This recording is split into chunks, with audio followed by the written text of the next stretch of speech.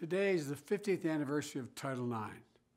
Title IX was one of the most important laws in our history. It seeks to guarantee that every student can get an education free from discrimination on the basis of sex.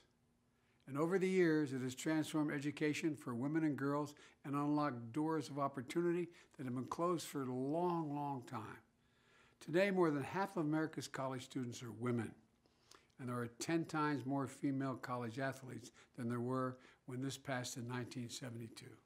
And because of Title IX, more women are excelling in countless fields, from business to science to math and technology, than ever before. And there is more work to do. That's why strengthening Title IX and promoting gender equality is a top priority for my administration. Every person, I mean every person, deserves a chance to realize their full potential. And that's what America's all about: possibilities, endless possibilities. To honor the true meaning of this anniversary, we must not rest until we deliver the promise of America to all Americans.